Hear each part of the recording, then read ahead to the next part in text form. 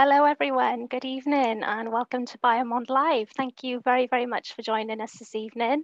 My name's Rebecca and I'm the Customer Support Manager here at BioMonde. Before I introduce you to the wonderful expert guests who are going to be joining me this evening, there are just a few quick points I'm going to run through with you all just to make sure that the webinar runs as smoothly as possible. So tonight's webinar is focused around wound debridement for individuals with diabetes, and it is going to be our podiatry panel this evening. Now we're expecting the session to last around about 60 minutes, but we are going to be setting aside 10 minutes or so at the end just for any questions you may have. And I can see a lot of you are already saying hello in the chat. So hello everybody, welcome. I really hope you enjoy. Do let us know who you are and where you're watching from this evening. And if someone could give me a yes and a thumbs up just to say that you can see and hear me clearly as well, that would be amazing. And also, if you do have any questions for our expert guests this evening, do please pop those in the Q&A section on Zoom. That can just be found at the bottom of your screens. So let's have a look at who's going to be speaking for you this evening. So the guests joining me tonight are Duncan Stang, who's the National Diabetes Foot Coordinator for Scotland, and Deborah Wilson, who's a lecturer in podiatry and also a clinical academic at Glasgow Caledonian University and also NHS Lanarkshire as well. So thank you both for joining us this evening. But let's have a little look at what the webinar will entail for you all. So Duncan and Deborah are both going to be presenting. Duncan's presentation is going to discuss the capability framework for integrated diabetic lower limb care. And Debbie is going to then explain wound debridement in detail. And she'll also be sharing real life clinical case examples from individuals with diabetes. So that's enough from me for now, but I'm going to be handing you over to Duncan Stang, who's going to be presenting first for you this evening. So Duncan, if you're ready. Right. I will just stop sharing my screen for you, and then you can pop your presentation on the screen.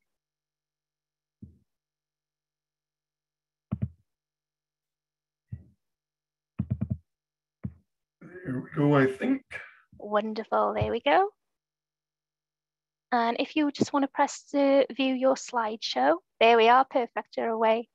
Okay, that's fine. First of all, I'm going to have to apologise to everyone. I have woken up with a rather sore throat this morning, so I am a bit croakier than usual. I have got some honey and lemon here, so we shall just carry on. But if you don't mind, I will probably be taking a sip every now and again. So as Rebecca said, I am Duncan Stang, Diabetes Foot Coordinator for Scotland. I am no longer patient-facing, but I did spend 39 years of my career patient-facing, and the last 30 of those years treating individuals with diabetes. This evening, I'm going to be talking to you about the capability framework for diabetes lower limb care. So developing such a framework had been talked about for many, many years. And there have been many, many editorials on the subject in the early 90s. Now, hold on a second, I'll just see if I can take this off the side there, right?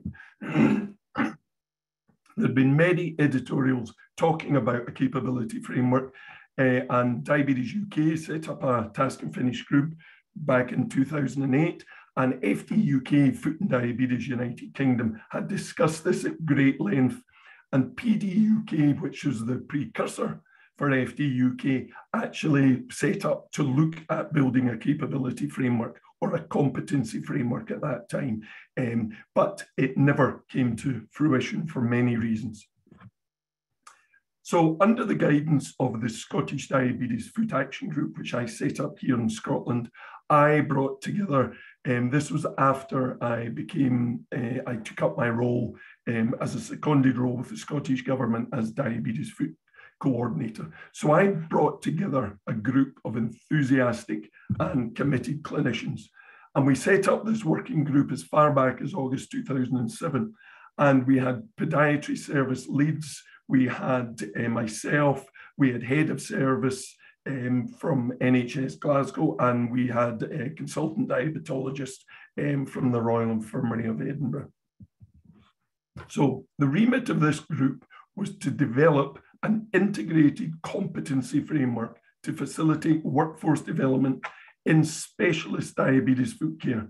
We set out and we were just going to define what the specialist diabetes foot clinician would do, because we wanted to ensure the highest quality of care possible for individuals with diabetes that would be consistent across Scotland.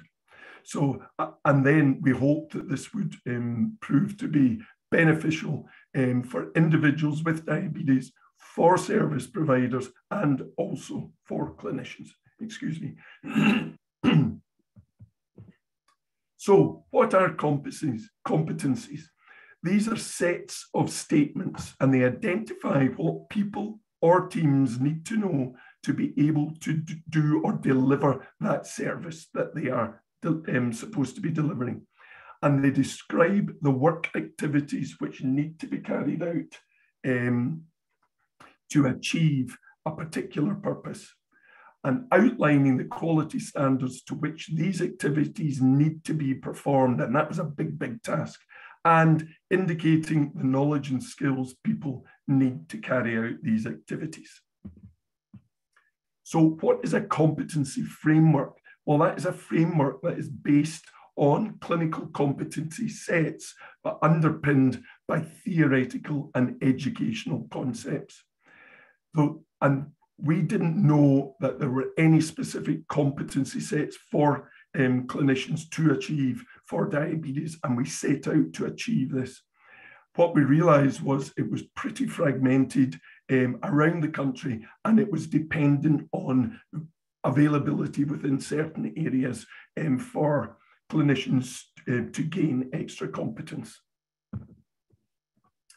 So we felt benefits for individuals with diabetes. We felt these would assure a high quality care is received and based on need, whatever that individual needed with what they presented, the clinician would have the competencies or capabilities to treat that effectively. We had to try and make sure we could establish rapid access to specialist services, because as you know, any delay for somebody with active foot disease in seeking or gaining specialist intervention has much poorer outcomes.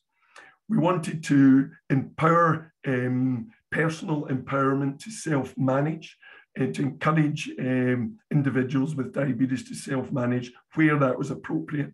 And we hoped to overall get better prognosis and better health outcomes. So we felt that the benefit for the service would be to develop workforce planning and service development needs so that services could benchmark what they needed to effectively deliver the service that they were delivering, and make sure that treatment was in line with national standards, and treatment, most importantly, was evidence-based. And we felt that if we could get this right, that would help staff retention through job satisfaction and through career progression. So more benefits for podiatrists. We wanted to identify existing knowledge and skills and identify gaps in knowledge and skills, so that there was the opportunity to increase skills in specialist area once they had identified where gaps were. This we also felt would be a very, very useful tool to support performance review and appraisal, and increase motivation through structured career pathways so that podiatrists had a clear vision of what they needed to do to achieve their goals and move up essentially the ladder. Excuse me. So that we could achieve advanced roles such as radiology, requesting, prescribing, etc.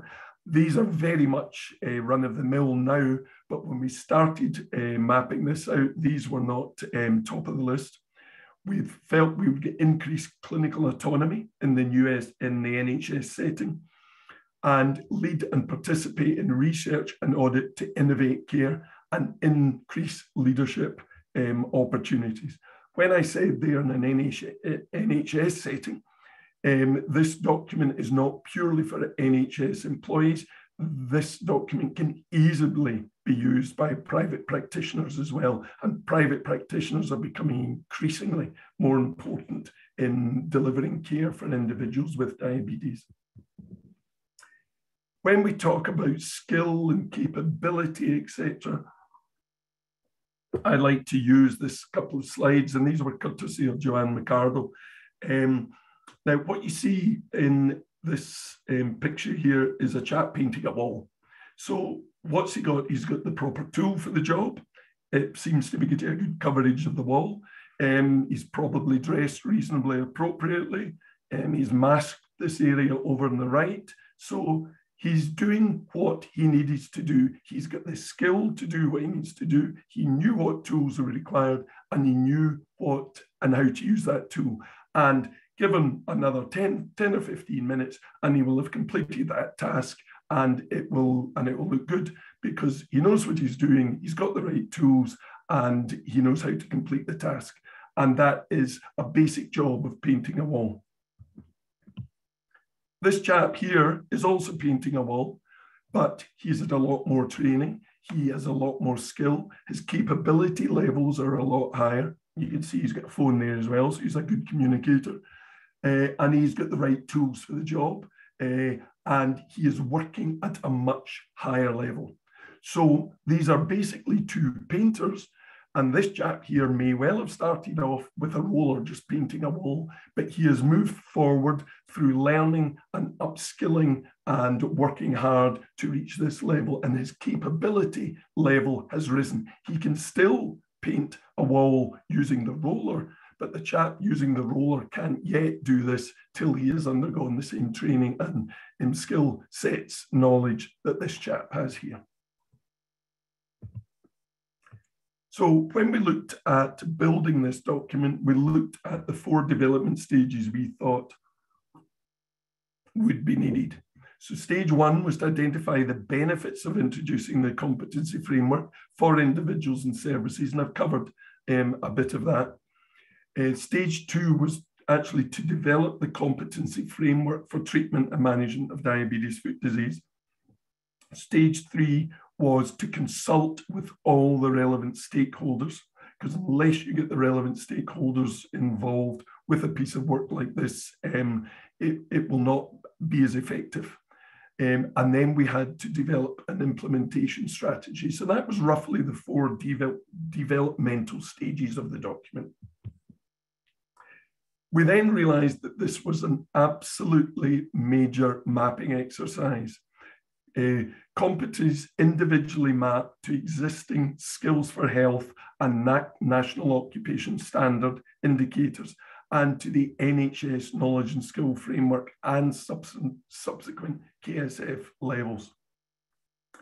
Because, as I said, we started out by just thinking of looking at what a specialist should be doing. But when we looked at skills for health and dealt with skills for health, it became very apparent that we needed to start from the bottom level and work our way through all the different levels up to consultant level. So rather than just looking at specialist level, we were actually starting at an assistant technician level and mapping these competencies the whole way through that system using the skills for health escalator. And then we realized why this had not been done before, because it was a massive, massive mapping exercise. And this is really how it looked at the time, going from support workers right up to consultant podiatrists, and looking at all the dimensions and the levels of those dimensions within each level throughout this. So that gives you an idea of the task that was ahead of us. So the competency framework, if we look at the pyramid of care, we can see this follows my traffic light system, and it goes from low to moderate to high and active foot disease. And then we were mapping the competencies that were required to be for the individual to be treating and assessing individuals in these different risk categories. So we mapped those across from the different risk categories to the competency level that would be desirable for that clinician to have to treat those individuals. With my role as foot coordinator, I was moving around the country a lot, and I realized there was many exemplary areas of care being delivered around the country, but some areas had more of the competency pieces in place than others. And I felt that this document we needed to have a way in ensuring all the pieces of this service delivery were in the correct place at the correct time. And I looked, or the group and myself looked upon this framework as going to be the glue to do that, cemented together all the pieces of the jigsaw correctly, because we wanted to raise the bar of diabetes foot provision across NHS Scotland. So notice that although this started out being a piece of work in NHS Scotland, we have now achieved endorsement, and we're working with Foot and Diabetes UK and the Society of Chiropodists and Podiatrists. So this was the first major document that we produced, and it was the Podiatry Competency Framework for Integrated Diabetic Foot Care. Excuse me a second again. So, small excerpt from the foreword of this document. This framework is an important tool that will facilitate benchmarking of existing skill sets and guidance for professional development of podiatrists who are keen to become specialists and service leaders within diabetic foot care. Now, there's a couple of things here. This document was pretty much solely for podiatrists at the time, or it was aimed at podiatrists. And that is something that we looked on and have developed further, which I will touch on.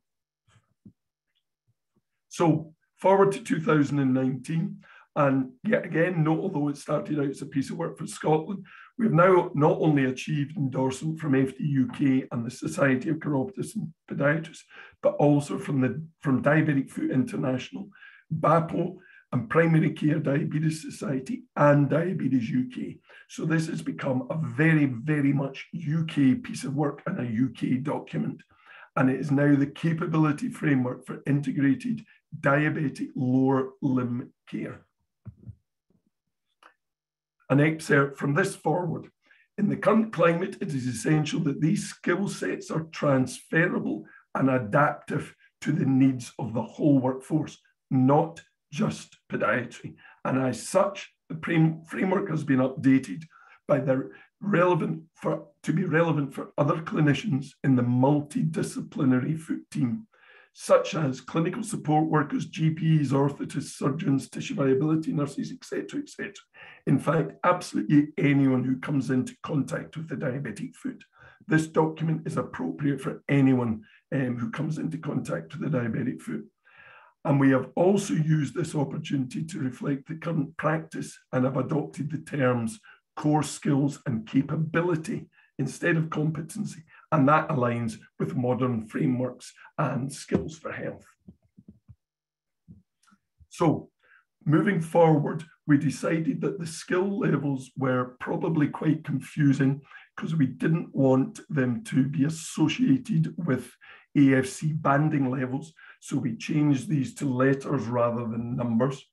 And as you see here, it is A to C and C to E and D to E and E to F. And these are the competency levels that are required to treat or recommended to treat the individuals in these different risk groups. And as you see there, here is a list of all of the capability statements. from generic screening and assessment, dermatology, pharmacology, peripheral arterial disease, radiology, etc., etc., etc. Now, the one that I will be talking about just briefly this evening is wound management, and really just a small part of that, and just to give you a flavour of how the document looks and how it can work for you, and we'll be picking out in the debridement part of that. So if we look at wound management here, and we look at all the different areas that are required, there's the generic debridement, which is really not applicable to a healthcare clinician. We obviously mention infection control, load distribution, which refers you to that chapter, and evidence wound care products and devices. But debridement is really not applicable for this or the healthcare assistant practitioner at level B either. But as we move up, you will see what is required. So we're now looking at a qualified clinician. So if we look at debridement, it understands the principles of diabetes and wound bed management to optimize the process of healing. So that is really just understanding the principles. Carries out wound management techniques within scope of practice. Now, this is very important. Everybody should always be working within their own scope of practice and own capability. And for example, antimicrobial treatment, sharp debridement, and wound irrigation. An understanding of the requirement to refer onwards for multidisciplinary input as per local, regional, national guidelines.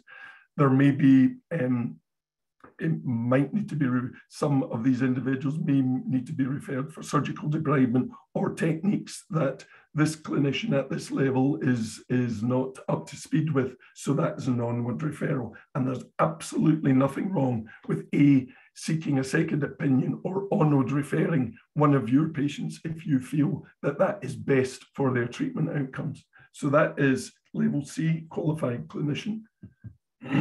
But as we move up, the specialist clinician is obviously going to be carrying out quite a lot of sharp debridement of simple and complex wounds, but yet again within their scope of practice to make sure that they are practicing safely.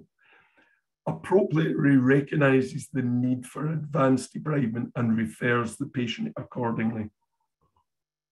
Someone at this level may have a lot of the capabilities in their toolbox, so to speak, and not maybe need to refer, but may need to refer for surgical debridement.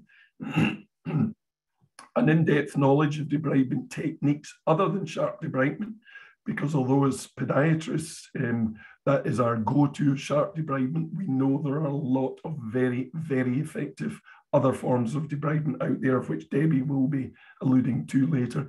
And these can be used in conjunction with sharp debridement. They don't need to be used solely on their own. And sometimes you have a blended method of debridement.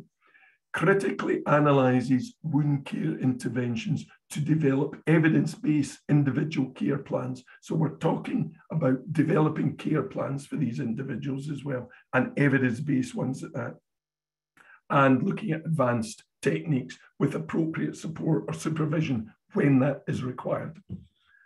So we're moving up further to the advanced clinician, and yet again, these clinicians will be carrying out advanced debridement, the range of debridement tools that they have the skill to use and understand within their, yet again, within the scope of practice, carries out advanced wound management techniques, recognises the need again to refer on for surgical debridement, and supports less experienced colleagues in developing advanced debridement skills. So you are now mentoring people with less knowledge and skills than yourself at that level. And then we move up to consultant level. So then we're leading an evaluation of novel wound products. We're providing clinical leadership in advanced debridement techniques. We lead in the establishment of working relationships with surgical staff, and that is massively important, especially in a multidisciplinary setting, that we're working with tissue viability, and we're working with our vascular colleagues, etc., and our orthopedic colleagues, and provide expert opinion on debridement products, techniques, and indications in local and national expert groups. So we have now moved up and we are looking at setting out policy and mentoring and everything up at that consultant level. And all these levels have been related in here. And you'll see these boxes down the side. Now, this document can be used as a self-assessment tool, and you can put in the numbers 1 to 5, and there is a key in the document that you can self-assess yourself from levels 1 to level 5, and that is the capability level key. So, and that will give you a self-assessment score. So we now have a capability framework that is multi-professional. It's up to date clinically and terminology-wise. It is interactive, and it is very, very fit for purpose. I have worked in diabetes foot care for over 30 years, and it is very fit for purpose and is an extremely useful tool. Now, there is this web address here, and the document can be accessed at Diabetes on the Net. We'll have probably be able to send out that separate link after this so that everybody has that. So really now what you have is a toolkit for working in diabetes lower limb care, which is versatile, which is flexible, and it's also readily available as I've shown you. And it can be used in lots and lots of different ways. And you don't need to be using all the tools in the toolbox. You can be picking certain tools out, using those, getting to know how to use them, learning how to use them, and then moving on to other ones, and everything at your own pace. So really focus on outcomes. If you're looking at yourself, you've got to think about how you can benchmark where you are at the moment, and the document is excellent for doing that. What capabilities, if you're a service provider, you've got to look at what capabilities are required to build proper resilience across service delivery.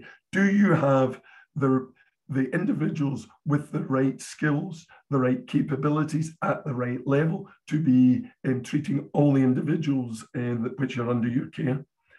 And what are the implications of capabilities in line with realistic medicine? No matter what level we're working at, we should all be working at the top of that level and striving to be at the top of that level. And this document will guide that. And how can we look at this document helping to address inequalities in the way healthcare services are delivered? Because we need to deliver our services very differently in different areas, and especially areas of deprivation. Services have to be delivered very differently in certain circumstances, and this document will help address that. A very good article which I would like to refer you to was written by David Wiley, who was the head of podiatry in NHS Greater Glasgow and Clyde, and Violet Butters, in the Diabetic Foot Journal. And the article was an impact assessment of podiatry competency framework for integrated diabetes foot care. And it is how they use the framework within their service, and how they benchmarked their service, how the podiatrists benchmarked where they were, and how they found the document so useful, so that they knew where they were and to guide career progression and capability progression. And it is a very, very good document for you to read from the Diabetic Foot Journal. So this document was the vision of and has been developed by clinicians. And it's for clinicians, for all clinicians. It started out as being a podiatry document, but it is now for all clinicians working in diabetes foot care. And its plan was to enhance service delivery and the care of individuals with diabetes. And when this document is used properly, and it is used for people to benchmark their own skill sets, where it is used to make sure that you have the right skills in a workforce to be treating the individuals that you need to do. It works extremely, extremely well. So thank you very much for listening, and I shall now pass you over to Debbie, who is going to talk to you about all the debridement techniques that she knows and probably teaches as well. And I will probably now stop sharing my screen, I think. Before you present, Debbie, I just want to say a huge thank you, Duncan, for that fantastic and informative presentation. And well done for soldiering on with your sore throat as well. I think Duncan deserves a huge virtual round of applause, everybody. But Debbie, if you're ready, we will move on to your presentation now. So if you'd like to share your screen, and then whenever you're ready, you can begin. Duncan has actually taken his off. The share button has gone. Oh, Did you want to put your screen up so that I can then? Of course I can, yeah. And then find the function if you have a look. Comes up. There we go. So it should say your name on the screen now. So if I stop screen sharing, and you can share your presentation. Okay. Can you guys all see that? That should be coming up now. There we go. Yes, it's on the screen. Thank you, Debbie. Okay, so thank you so much for inviting me here today. I've had such a thrill not only listening to Duncan's presentation, which was fantastic, and I've had the pleasure of working with Duncan pretty much all of my professional career. We talk about debridement, and I can honestly say that my debridement skills and going up the competency levels I can attribute to Duncan's guidance and support. So thank you, Duncan. It's very appropriate that we're here today doing this presentation together. Also, thank you to all the international people and people down in England and Scotland who have joined us here. It was such a thrill looking at that chat box. It was great. So without further ado, I'd just like to start my presentation. So hopefully the learning objectives are that during this presentation, we will be able to consider the what and why of wound debridement, different tissue types, debridement decisions, debridement methods, debridement case examples with that, and then have some conclusions from what we go through here.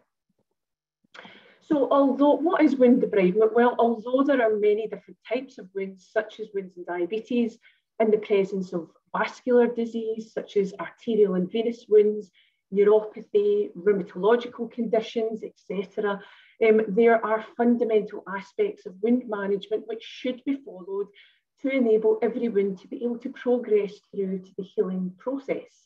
And it has been suggested by Falanga 2000 that debridement is a vital part of this wound healing process.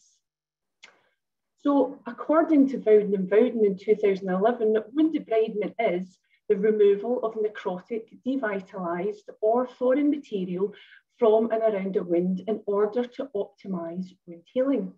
So here we have an example of a digital ulceration that has that hard, sloughy, dry escharm. Once debrided, you can see we have lovely granulation tissue, and revealing, more importantly, we're down to the level of tendons. So being able to clear away that tissue, hopefully will allow us to have a healthy wound bed to then promote that wound healing process. So of course that then answers the question, why we debride wounds? So in general, the indication for debridement is the removal of devitalised tissue or foreign particles. And of course, devitalised tissue can act as a medium for bacterial growth. Necrotic and foreign material can contribute to this excess inflammatory response in our bodies, resulting in some cases, systemic release of cytokines, which can not only delay healing, but also promote a local and a systemic septic response. Unfortunately, we have just had a patient in our clinic who has had a devastating rapid streptococcal infection, which was necrotizing fasciitis, and within days of him being referred to us with a gangrenous toe, this patient has passed away, and he passed away as a result of really aggressive systemic sepsis. So it doesn't matter how long you've been working in a career. For me, 25 years, it is always shocking when something like that can occur. So understanding the impact that these negative tissue types can have really is fundamental in how we are able to help our patients as quickly as we can away from that risk. But other reasons why we debride is not only to remove bacterial burden from and reduce systemic responses, but it helps us to determine the depth of a wound and determine structural involvement, just like the picture that I'd shown you previously, where when you saw that toe with the cap on it, you wouldn't necessarily have thought it was as deep to tendon, to that flexor digital tendon. We can also debride through established drainage to reduce callus buildup either around an ulcer or in fact over an ulcer, where you can actually see demonstrated by this picture, where when you debride that thick rubbery callus, you actually can discover ulcerations underneath by debriding that tissue away. And of course, ultimately, the purpose of debridement is to promote healing. So tissue types are really obviously being able to understand the different tissue types that are present on a wound is fundamental in knowing what you should be debriding away. But typically we don't have wounds that just are all sloughy or all granulating or all necrotic. Typically ulcers will present with a whole variety of different tissues on them. This is a patient that was referred to me who had just had surgical debridement urgently with digital amputation as a procedure to save him from going into systemic sepsis. So the surgeons went in and did a surgical procedure to remove the tissue and remove the digit, and then it's referred on to me to then fix the wound from that point. So you're then left with the challenge, how do you do that and where do you start? Well, one of the places that you start is that by identifying the most dangerous tissue type and trying to promote the wound to get to the most positive tissue type is one of the first ways in understanding the process of getting and assisting your patient to that healing point. So non-viable tissue may be yellow, it may be grey, blue, brown or black, and it could be soft or slimy in consistency and form a hard eschar over the surface of the wound. It can form devitalized tissue, negative tissue forms of non-viable tissue include that necrotic, gangrenous, sloughy, fibrinous, compromised tissue, and it may even contain inert contaminants such as skin debris or even dressing debris or dressing residues. So what I've done with this slide is I've not just copied Duncan's prism diagrams, but I've adapted it to represent the different tissue types, but also the impact that they would have on positive or negative wound behaviour. So you can see at the bottom of the prism is the most negative tissue type. And as we go up the prism, you're wanting to take it up to the most positive tissue type. And of course, the viable tissues, which are our granulation and our epithelial tissues.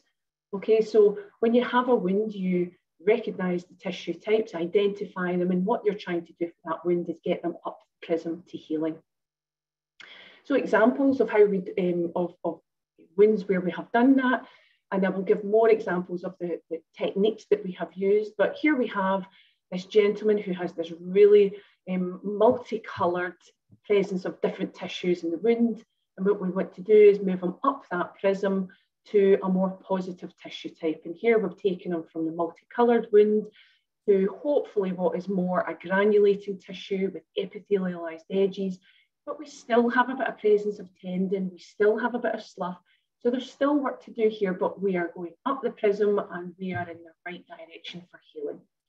Another example is this gentleman who had, unfortunately, diabetes and peripheral neuropathy, and he went to soak his feet, and what he didn't realise was he was soaking his feet in a basin of boiling hot water. And you can actually see the tide line to the level in which he had put his foot in the water. So it caused devastating burns to his feet, resulting in sloughy necrosis, and of course you can see gangrene of the digit. But through good wound care, debridement being one of them, and getting rid of the negative tissue types, we were able to take them to epithelialize to a fully healed foot. There are challenges with that healed foot in terms of the condition of the new skin and the structures of the foot. However, in terms of debridement and promoting healing, we did a good job. So let's go into a wee bit more detail of the actual tissue types that we are identifying and looking for. So using this image here, we have epithelial tissue, which, as we have said, is a positive tissue type. That's what we want to get. We want our wounds to epithelialize, get into that maturation stage where the tiles on the roof have formed and the wound is closed, okay? Or it can be where a wound is just about to break down. So you identify a vulnerable area that's just about to break down, okay? But certainly when a wound has healed, the epithelial tissue is positive. When formed, the original wound is no longer open per se. There's still healing going on deep in the dermis as a result of the maturation phase, but it is healed over the top. And that's following the growth of the new epithelium and will require protection until the tissues are properly consolidated, until all the collagen and all the fibroblasts have managed to tighten up and get tensile strength and reduce the amount of vascular blood flow to that area that was involved in that healing process. But at this stage, when it's just healed, recurrence is still very high because that new tissue is still very vulnerable. Other tissue types that we can identify in this wound is granulation tissue, so a positive tissue type. So the presence of granulation tissue is obviously considered to be a very good thing. It's formed in the proliferative phase of healing, and granulation tissue is a type of new connective tissue consisting of structures such as hair follicles, sebaceous and sweat glands, nerves, and of course microscopic blood vessels supplying blood to that area. And its main functions from an immune point of view are for protecting the wound surface from microbial invasion and of course further injury. And the other function is its proliferative function, which is that the formulation of the granulation tissue helps to fill the wound from the base as a result of this new vasculature that has been sent to that area. So granulation tissue is rich and it's red in appearance and very easily identified. Here we have sloughy tissue in the wound, and it can be identified as being that cream, yellow, tan, depending on the level of hydration. The drier the slough is, the darker it becomes and can sometimes look as though it's a bit gangrenous, but when hydration is donated to it, you will see that sloughy tissue. And it may even be slimy or gelatinous, stringy or even fibrous in its consistency. But it mainly is formed of dead cellular debris, including protein, fibrin, leukocytes, hence that yellow creamy colour, and of course bacterial cells can be found in there. In this picture, you can also see that we have got presence of tendon where the second and third toes have been amputated surgically. You can see that there still is some digital extensor tendon present in the wound, and it's important to identify that as a structure. So a tendon is a fibrous connective tissue which attaches muscle to bone, and it serves to move that bone or that structure. And once visible in a wound, it indicates significant depth. So it's really important to know, are you down to bone? Are you down to tendon? In order to understand the severity of risk to that limb and potentially how that may influence any antimicrobial management that you may have. Tendons are like, if you look at them under a microscope, tendons are like the strings of a violin bow. So if you actually look at it from a distance, it looks like one solid piece. But when you look at it close up, it's actually made up of hundreds of thousands of long fibres. Now, Staphylococcus aureus as a bacteria is spherical. And when you look at that under an electron microscope, as it sits on a tendon, that staphylococcal bacteria has the ability, when it proliferates in virulent, aggressive, infection-forming states, can indeed travel really fast and really quickly by rolling and multiplying up a tendon sheath. So identifying that you are at that level in certain instances is very important. Again, in this picture, you can actually see that we've got adipose tissue. So we know that not only are we through the epidermis, we're through the dermis, we're also in the hypodermis, and then beyond, because there's tendon also. But the most unhealthiest tissue type that you can find in wounds is, of course, your gangrenous or your necrotic tissue. And this is forms as a result of non-vascularized tissue and infection. It can be moist or it can be dry, depending on the presence of anaerobic or gas-producing bacteria. And it may or may not be malodorous, but in a lot of instances, it is associated with anaerobic bacteria and therefore is associated with a pungent smell, but not always. So debridement of the gangrene or the necrosis requires to be removed before a wound can, of course, heal. And in some instances, to save a person's life, particularly where gas gangrene is involved. However, care should be taken when assessing the appropriateness of debriding with a wound by first considering a patient's overall status. So what are contributing factors to the development of these negative tissue types? Well, poor vascular status can, so as I said with gangrene, non-vascularized tissue will go mummified and gangrenous or necrotic. So therefore, vascular status is a major indicator to the development of the risk to the development of negative tissue types. Of course, infection and other diseases or comorbidities. Trauma, pressure can contribute that, particularly in cases of pressure ulceration. Poor dressing choice, poor nutritional status can all contribute to the presence of these negative tissue types. So when it comes to not only identifying negative tissue types, we also have to be cognizant that we are not just assessing the wound singularly, but we are taking a step back and looking at the patient as a whole. Okay? And one of the ways that we can try and assess risk to that limb in terms of risk to amputation or risk even to that patient's life is that we can also use threatened limb classification systems such as the Wi-Fi system, or in Scotland we also use the Texas ulcer classification system. And that's not only having focus on the wound itself, its depth or whether it has presence of negative tissues, but it's also being cognizant of what is contributing to that negative tissue forming and why is that deteriorating or not getting any better. And that's when we then have to start thinking about, is there presence of ischemia or is there presence of foot infection? Because this tragic trilogy of ulcer presence, ischemia and infection will be major contributors not only in the production of negative tissue types, but be able to determine how quickly that patient can lose a limb or indeed lose their life. So other than Wi-Fi, there are other standardised, holistic and multidisciplinary considerations and critical thinking frameworks that we can also consider. And one of them is by Schultz et al. In 2003, which I like, but it's had the Debbie editorial on it. And as a podiatrist, I've also, because I do like this critical thinking framework, but it's missed out the mechanical control. So this is my adaptation of Schultz's version, where I've added on mechanical control. So when we are assessing these wounds, we are observing these tissue types, we have to think why. What's happening with that patient themselves? What's their psychological issues, their social circumstance, or what environmental factors could take place in contributing to that wound or the deterioration of that wound.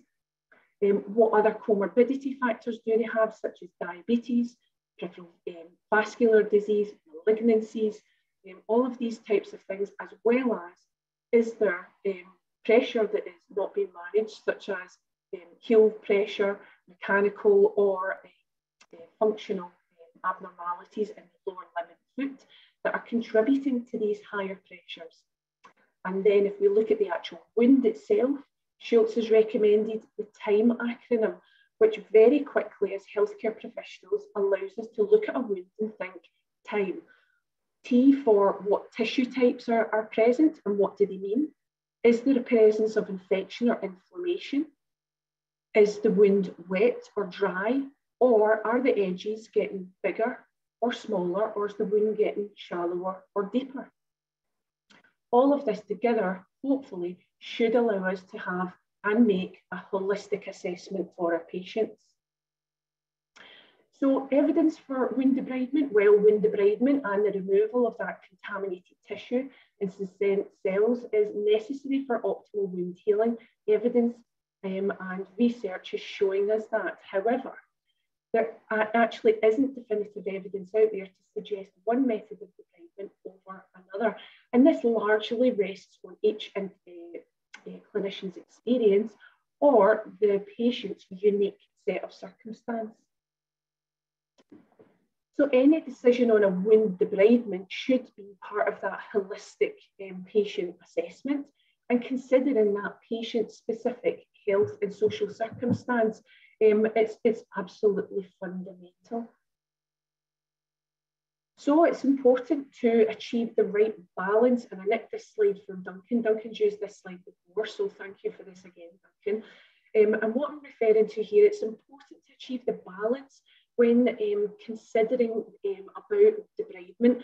Now, the example that we've got here is the balance between the toothpicks. So if you've got somebody with ischemia, that you have to be very, very mindful that you are not, when you make that decision to use sharp debridement, that you are not going to cause trauma to that person as a result of your debridement. Or the opposite is actually when they've got neuropathy and a well vascularized and perfused wound, could you actually, in fact, debride much more aggressively right down to bleeding, where evidence can suggest that that can actually help the healing process, okay? But by removing viable tissue, it may prolong the healing process, while removing too little sometimes can actually contribute to delayed healing were it to allow infection to form, or for a wound that was potentially to bone not be identified and therefore be treated too late.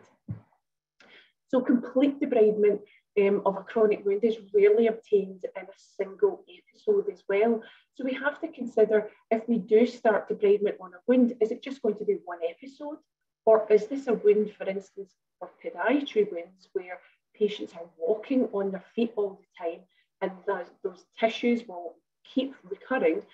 Are we in a situation where we have the right skills and the right treatment planning so that there can be continued debridement for that particular individual were it to be required? So the decision to debride a wound can be complex and may require multidisciplinary team involvement. But once the decision of debridement is made and the method confirmed, clinicians should then consider their own skills to perform that task, which was obviously alluded to in Duncan's presentation. So further staff training or specialist referral may be necessary in some cases, and the fact that you are aware that other debridement procedures are out there and it's out with your skill will make sure that you get the right treatment for your patient.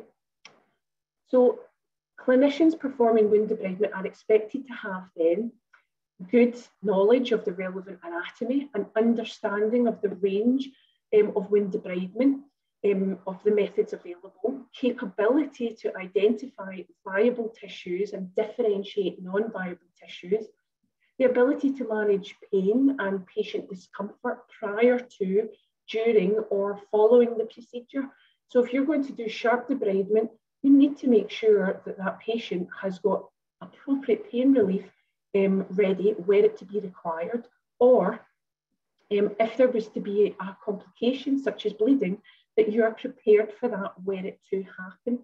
Okay, but some methods of debridement require a lower skill level to perform and are available to generalists, nurses, podiatrists, and practitioners, and these include autolytic methods, biosurgical therapy, which I'll go into in more detail, and recently introduced mechanical debridement such as debridement pads.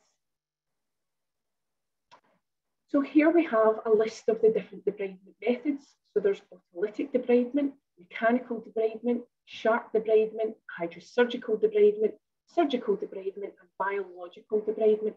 So lots of different options for us as healthcare professionals, and you can understand why it's important that work is undertaken in terms of competency, ability, to know what these procedures are, and are they within you or your team's remit, and if they are not, how you then get that individual's wound to the right treatment method.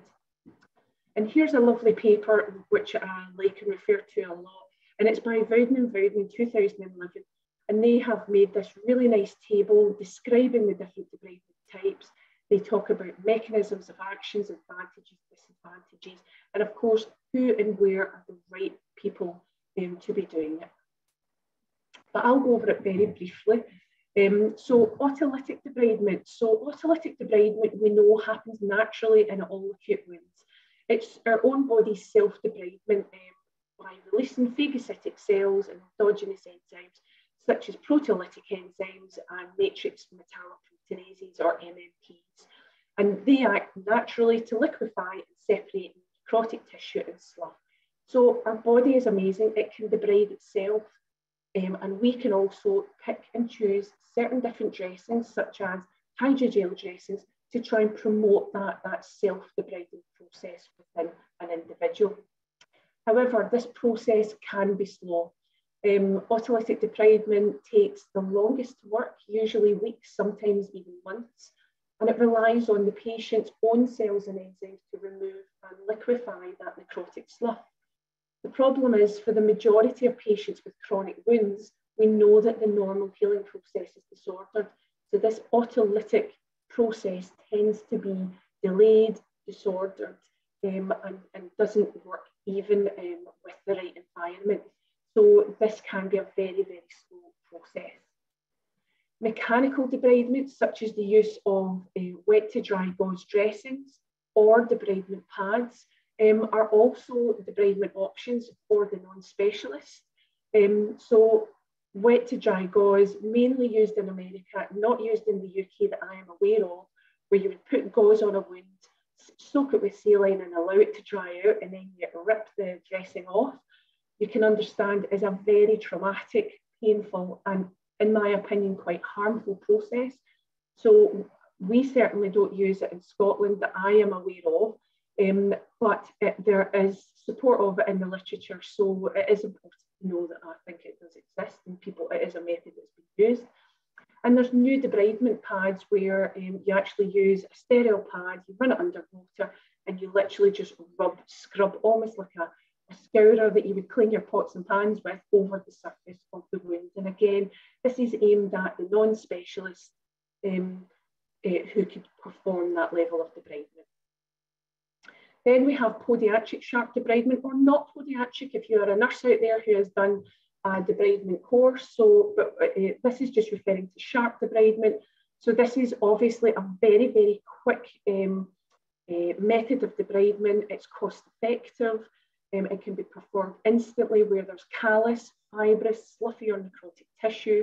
Tendon or bone is selectively dissected from viable tissue using a scalpel, curette or sterile scissors.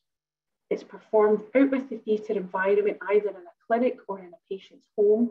It may involve trimming of superficial non-viable tissue without causing bleeding, or it can be used where appropriate, where there's good vascularity, actually down to the level of the healthy tissue, where you can get minor bleeding, but that must be assessed. Where there is vascular compromise, you would go less than more. So this should only be performed by the advanced or the experienced practitioner if you were to be removing down to structures or going down to that bed.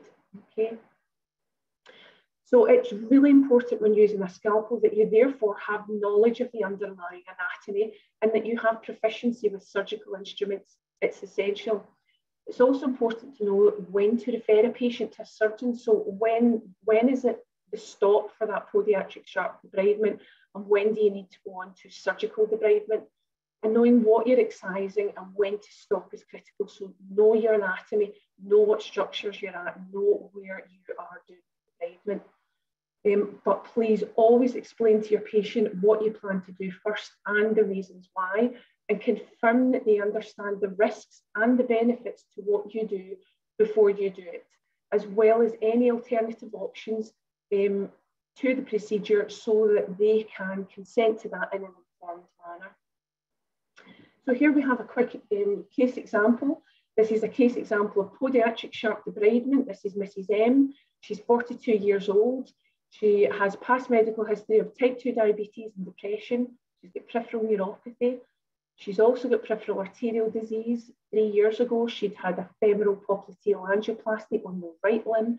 And here she is presenting having had a fempop angioplasty to the left limb. This has allowed her wounds to, the infection to be treated and for the toes to dry and mummify and demarc as a result of that enhanced revascularization. Now, normally after revascularization, patients would then be taken in for surgical amputation of the toes. But this lady had really severe depression and she just wanted out of hospital. She didn't want to stay in for another procedure and wanted home. So she was very anxious, very depressed. And the decision was that she got home and went into the care of us and our podiatry team. So using podiatric sharp debridement in the clinic, I was able to, having done a full holistic assessment and discussions with the surgical team, to go forward and amputate the digits using scalpel and nippers. So I was able to very quickly remove those toes, and by removing those toes, remove bacterial burden. Once I'd got to that point, I was then able to reassess and was thinking, could I continue with surgical sharp debridement or even biosurgical debridement? And I decided that with sharp debridement, I wasn't getting the results I wanted on the plantar ulceration because it had abscessed and ulcerated right down the flexor tendons and into the fascia. So I knew that there was tendon and fascia, and that larvae, the enzymes from larvae would not be able to remove that dead tendon. It can't liquefy anatomical structures. It can only liquefy slough and necrosis and gangrene. So I knew that this wound was not appropriate for larvae, and therefore it required further surgical debridement, but this time hydrosurgical debridement. So I used the Versajet. Okay, so the Versajet allows me to use a bag of saline, which is pumped through the unit through a tiny handpiece, and I'm able to remove the remaining bone, the remaining deteriorated tendon and damaged fascia away within my clinic without the patient having to be readmitted into the hospital. And I get a really nice result with that. So that was the plantar view there. This is the dorsal view, so you can see I've taken off the toes, and then the next appointment I brought them in, I was able to remove remaining bits of bone and clear away all of the loose tendon and fascia that was remaining. So a good result. So the Versajet is this fluid jet technology. You're basically using a thin jet of water to surgically debride these structures. It's licensed for use both in and out of theatre, and it uses that high pressure saline jet, and it offers a balance between debridement of non-viable tissue and tissue preservation. Surgical debridement, that is where it occurs in the theatre environment. So that's where you're going to get your vascular, your orthopaedic, or your general surgeons to do your debridement. That involves debridement into the vascular layer past that dead tissue. So this is expert stuff. This is your top level debridement, and it's performed when time is of an essence. And here's two examples of patients who came in who had spreading sepsis. So they were systemically unwell, and we urgently needed to remove the necrotic dead tissue that was occurring in the foot, but was being a source of infection, making that patient very unwell. So we then move on to biological debridement. So biological are lovely wee maggots. This involves the use of maggots to remove non-viable tissue. These maggots are biological products which are able to selectively digest soft necrotic tissue, cellular debris, and serous drainage from pathogenic bacteria. They do this by secreting very powerful proteolytic enzymes and antibacterial substances which help to break down and liquefy dead tissue and bacteria. and they feed head down and tail up and breathe through their tail. So albeit they're contained in this bag, they secrete these enzymes which then go onto the wound, liquefy the wound, and they can then suck that horrible liquefied material through the mesh bag in, and then process it, and out comes this sterile bacteria gone secretion. So here we call it the fly hotel. So this is where the flies are and the larvae are produced. So it's medicinal quality larvae. So they are produced within a lab environment, and they are the common green bottle fly. They lay eggs which can be disinfected, and they've been used as debridement methods for decades. I've actually had experience using larvae for 20 years plus, but they have become more accessible in the United Kingdom since 2004, since they've been available on NHS prescription. They are scientific and clinical evidence to support the efficacy of this debridement technique, where they are also being found to reduce bacterial burden and, of course, therefore accelerate the healing process. So they arrive enclosed in this wee bio bag and can be used on many different types of ulcers, diabetic, pressure, burns, etc. The list goes on. But failures can occur, and they usually occur due to the yuck factor from patients. So the idea of a treatment sometimes can be enough for patients to get a bit squeamish. However, what I've found is patients that have wounds that require these treatments generally are very open, because they are just so compounded by the burden of these wounds that they will really be open to the suggestion of larvae. And when you can explain to them the pros and cons, but in particular the pros, the benefits to this as a treatment, you generally get very good compliance. So really, when compared with conventional methods of wound debridement, larvae really does offer effective and quick approach to wound debridement. And they are very cost effective against surgical debridement, where you require surgeons, theatres, anaesthetists, all of these different costs. Larvae really is a very, very cost effective treatment. Although initially you may think a couple of £100 for a wee bag, but when you think of the thousands of pounds it costs for the surgical debridement, there's no comparison. And our patients can have this in the community while they're at home. They don't have to be admitted.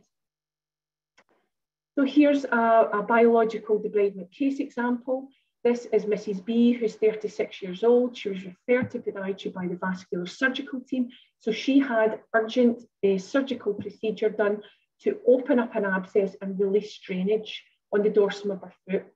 Initial surgical procedure was performed, and she, as a result of that infection, had went into a ketosis coma, and she had full sepsis and was put into acute renal failure as a result of this wound. So she was desperately unwell and fighting for her life.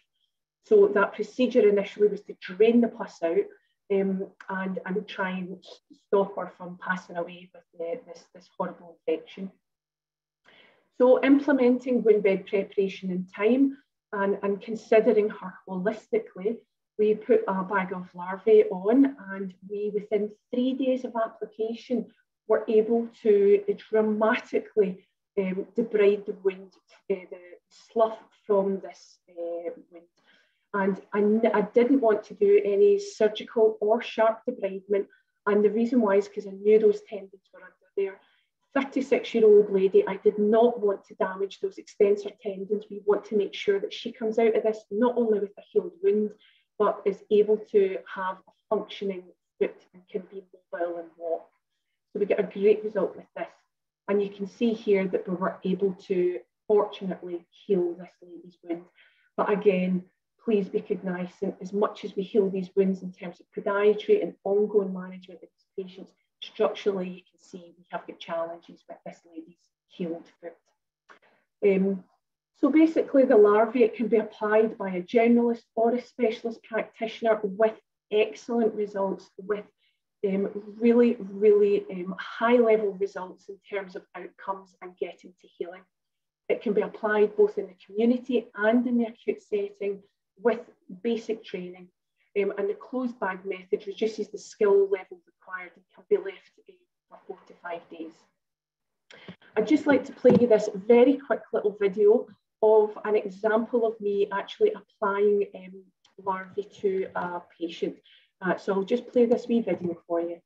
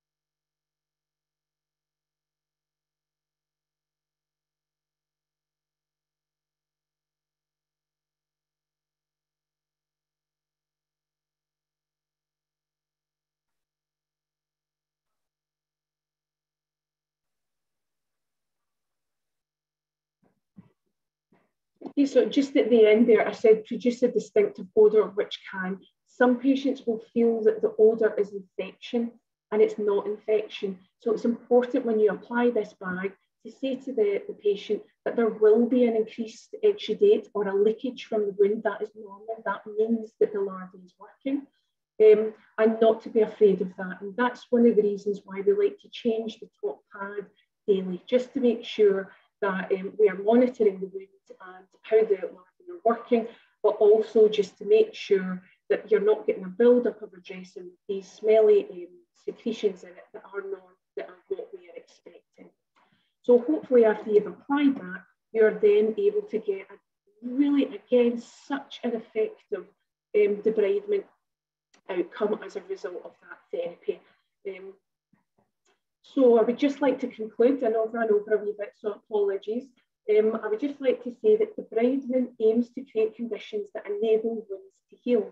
There are many different types of debridement methods, and I hope I gave you a whistle-stop tour of quite a few of them, which can be used to debride. However, evidence supporting one over another is lacking. So you can actually see, hopefully in the examples I've given you, that they all have a place, but knowing where to bring in the different techniques of debridement requires the competency levels that Duncan had referred to.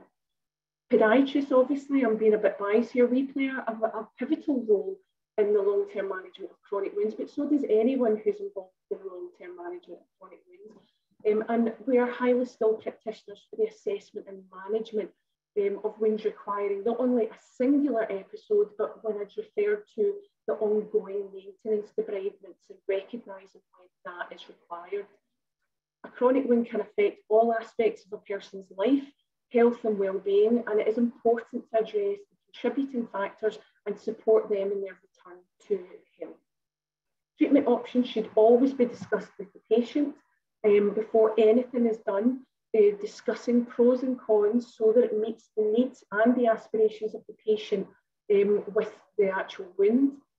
And practitioners undertaking sharp, surgical or hydrosurgical debridement must have the knowledge to complete the task safely and effectively, and can be confident in their ability to deal with any complications which may arise. If it's out with your expertise, seek advice. But biological debridement offers fast, effective and accessible debridement which is evidence-based for the generalist as well as for the specialist. Maggot therapy has been available in the NHS within the UK on prescription since 2004 and are clinically effective for the debridement of sloughy and necrotic chronic. But be mindful where there is presence of fibrous scar tissue, tendon or bone, it will not be able to remove that and other debridement procedures may be required. Maggots are applied in bagged form, so they're really easy to apply and are usually left on a wound between 3 to 5 days. And secondary benefits of maggots can include reduction of the bacterial burden and an acceleration of healing. So I hope we managed to consider all of the learning objectives that I had started with. And I just want to say thank you very much for listening, and I hope you enjoyed that presentation. Fantastic. Thank you ever so much, Debbie. That was a brilliant presentation, and I hope everybody enjoyed at home. I can see the chat box is absolutely bursting, so well done. But what we're going to do now, everybody, we are going to be moving on to your questions that you've asked Duncan and Debbie. And at this stage of the webinar, I am also going to be inviting my colleague, Vicky, to join us. And Vicky is the Clinical Support Manager here at BioMonde. So let's have a little look at your questions and see what we've got for you all. Okay, so the first question is for you, Duncan. Angela's asking, how can the levels in the capability framework match up against NHS banding skill set, please? Well, yeah, and you'll notice that I did allude to that during my presentation because they were initially in numbers and we changed them to letters. The levels in the capability framework do not reflect KSF levels of special. What they do is they define where you are. If you attain certain levels in the capability framework, they don't automatically mean that you can move up a level, move up a grade. If you're applying for a different grade of job, it will define what your skill level is there and for you going for a further job, but it will not, they do not automatically mean that you have to move up a level when that you would need to, that would need to be going through a process. So don't think if you've moved up a level, oh, that's me now a band 7 for this because I'm working at that level. It would probably define your skills and allow you to possibly apply for a band 7 post or to have a word with your manager, but it doesn't automatically mean that you automatically move up a level. Perfect. Okay, thank you for answering that, Duncan. And another question for you as well is the document aimed for self-assessment only, or can it be used via a peer review situation, please? It can be used peer review, self-assessment, and it can be used to for service development for service providers to benchmark all the staff to make sure that they are covering all aspects that need to be done. So it can be used at these 3 different levels. It can be used for self-assessment, for peer review and service definition, and to making sure that you have the capabilities within your service to treat all the treatments that individual that you are treating will require. They don't all need to be by the same person, but as long as you have that skill set within your team. Quite a lot of clinicians are working at higher levels in certain aspects of the document and maybe not at higher levels at certain other aspects, but generally within a multidisciplinary team, there's somebody working at the top level in each of the capability statements. Brilliant, thank you. And another question for you, Duncan, from Katrina. So there was a section on the framework 9.3, qualified clinician, and she's asking what qualification does it refer to, and is it degree level? Now, hold on, let me check on this one. Now, well, we go from qualified clinician is probably just as we come out of college, Debbie, isn't it? So we're really a band 5. Are the new students coming out as a band 5 these days? 5, yeah. So they're coming out as a band 5, so that is a qualified clinician. But then as you move up the framework and your knowledge and skill and your career progression that you will probably move to a 7 and 8, or we now have some consultant podiatrists. So the other levels would be the 6s, the 7s, the 8s, and consultant podiatrists.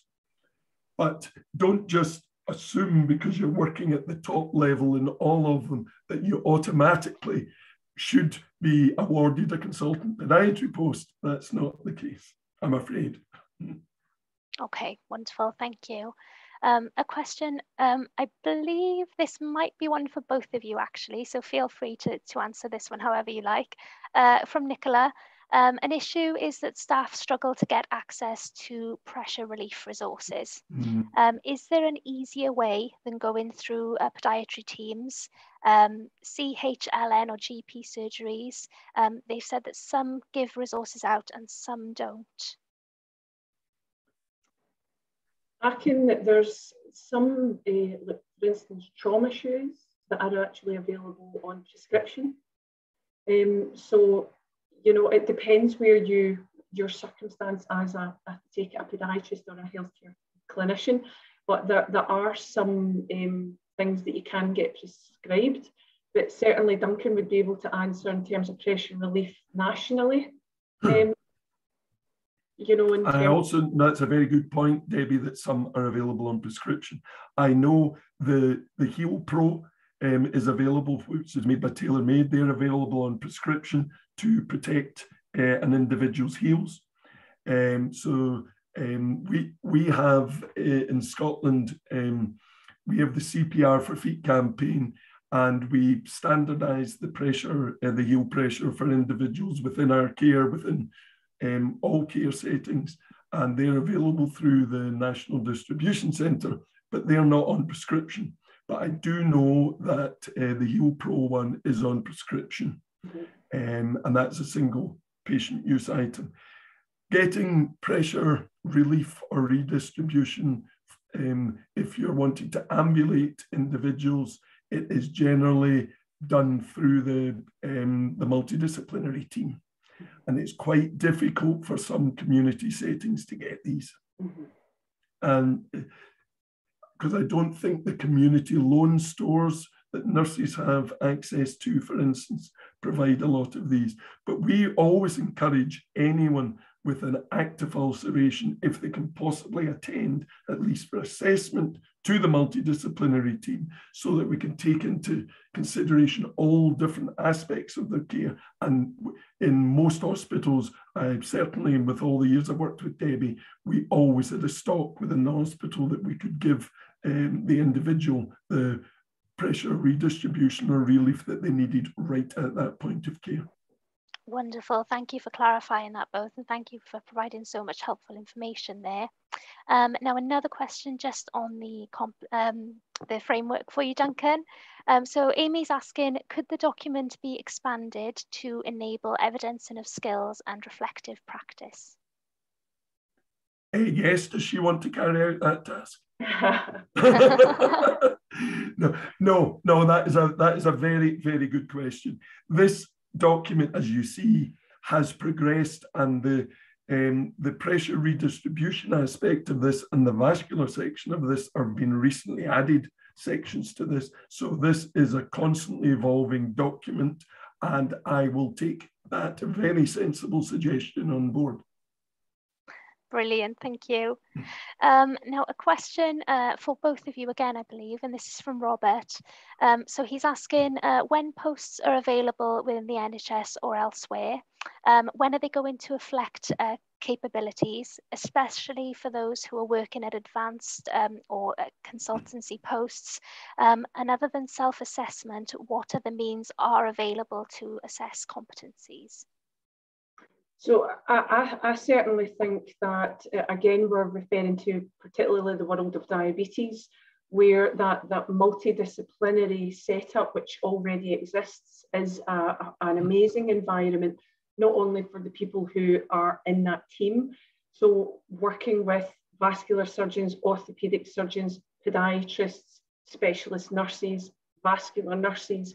So there is an environment where we are able to discuss cases, share skills, and do reflection in terms of our own skills and learning from others. So that's a fantastic environment. So what we try to do in our area is we are opening that up to our community colleagues, and we're trying to encourage, well, we are actually currently facilitating the community staff to be able to come into this environment and be part of that.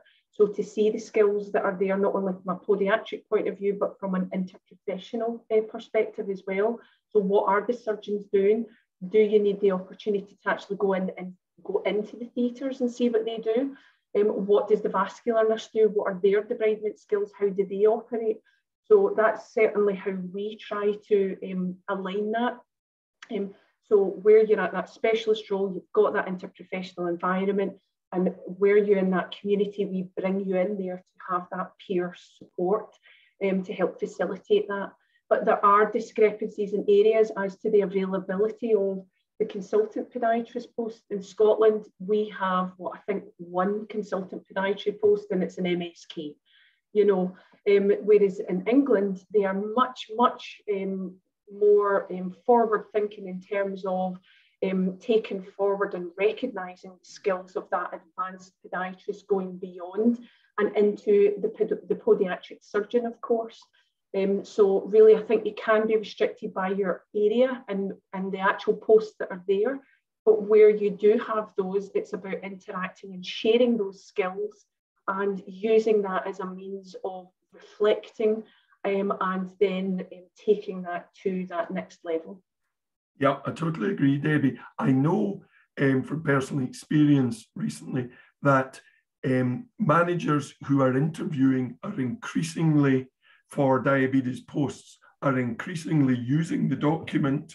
And when somebody comes in for interview and will maybe have the document and say, do you have evidence of your capability at these levels? And you and are expecting people to A, know about the document, and B, to have evidence of their level of capability, and that to make sure that they have the skill set that is required to carry out that role. So it's very, very good in an interview and career progression sense as well. Brilliant, thank you both. Now a question for you, Debbie, just regarding one of your case studies that you presented. Vicky's asking, how long did the case with the foot in the boiling water take to get epithelialized tissue? Yes, so that probably took, it was a journey of about 3.5, 4 months, which actually was quite quick in terms of some of the chronic ulceration that we can get in diabetes. So again, there was a multitude of different debridement methods that were used for that particular chap. So I did sharp debridement, podiatric sharp debridement in clinic for removal of the second toe. You might have noticed that that toe was gone by the time it had healed. So we did quick debridement to get rid of that toe, having assessed his vascularity and all of that kind of stuff. And then we actually used larvae. There was a particularly large patch on the dorsum of the foot that started to become a bit deeper, we suspected. So we did a quick treatment of larvae to very quickly remove that. So we got him to granulation really quite quickly. So I would say from start to finish, it was about 3.5, 4 months. And he is still with us. And at the point, he was a person who was on dialysis. So he was a really challenging patient as well in terms of how his general health was. So to get a result of 4 months with such a drastic wound was a great success. And I can happily say not only has he had a kidney transplant, but he is also still ulcer-free. So a really, really good result with that case. Yeah. Oh, amazing. Such wonderful work that you all do. And another question for you, Debbie. So have you got any tips on thorough wound debridement when the gift of pain remains uncompromised? So, so that is always going to be difficult. So where the person has pain can change your clinical decision making very quickly. And that is where your larvae debridement is really good. We tend to find that patients that have sensation do very well with larvae because they don't have that the physical part to it. So we use larvae a lot where there is an intact sensitivity to our patients. But obviously, we will make sure that before any procedures are done, that the patient is on the right pain medication, and they are on it consistently. They're not waiting for pain. They are on a managed, prescribed pain treatment regime, so that we can try and anticipate pain before it actually happens. So we still do sharp debridement, but we have to either anaesthetise or use effective pain management, or we favour larvae therapy as a result of that. Brilliant. Thank you very much for answering that one, Debbie. Now, another question for you from Liz. Looking at different types of bacteria, is there any sort of resource that tells clinicians what types of smell goes with what type of bacteria? Yeah, that's a very, very sniff. Yeah, very good question, actually. So I suppose the one that's the most recognised is your anaerobic bacteria, isn't it? You know, so it's that metallic, really horrible metallic smell that you can get, one that can even extend from the patient's dressing into a waiting area, where you're very aware as the patient is walking in that there is an anaerobic infection present. So it's the back of the nose and it's very metallic. Now, the smells that really, probably once a year, it's pretty much once. If it's a bad year, I'll smell it twice in the year, and that is your gas gangrene. So as soon as I smell gas gangrene, the hairs on the back of my neck are up, because if I smell that smell, my patient is at risk of death. So when I recognise it, my hackles are up. It's a particularly bad smell. It is a mix of that anaerobic smell, but it's also, how can I describe this? There's an eggy, sulphurous smell to it, and it's very distinct. And usually it's gas producing, so its job is to travel and travel into the tissues very rapidly and into the bloodstream, and your patient is at risk of death if you smell that. So when it comes to your gas gangrenes and your anaerobes, you will notice it. It's there straight away. In terms of your gram negatives, such as your Pseudomonas type smells, they tend to be visually very apparent to see, because of Pseudomonas, particularly in chronic wounds where it forms very easily, you will see a bright green staining, and it comes with a low-grade kind of musty smell. So again, if you get that low-grade musty smell where a wound is really macerated, then it's quite easily recognised by the staining as well. But your staphylococcal gram-positive bacteria tend not to have the same type of odour than your anaerobics, which are so easily and readily recognised. But yeah, they actually should do a piece of work and put that down. However, your perception of smell is subjective as well. So some are more sensitive than others. So with that, but is it not true, Debbie? Once you've smelled gas gangrene, you never forget it. You'll never forget it, but it's for good reason, because your patient absolutely is in urgent danger, you know. Oh, fab. Thank you both for taking the time to answer that one. Very interesting. So another question we've got for you is there a way of determining how much to debride, or will this come with experience? Yeah, I would say that comes with experience, but mainly it's go back to that holistic assessment of your patient. It's so important to have done that, particularly when determining vascularity, presence of infection, structures that are involved. So all of these different factors are what then allows you as a clinician to come to that decision as to what is right and when to stop.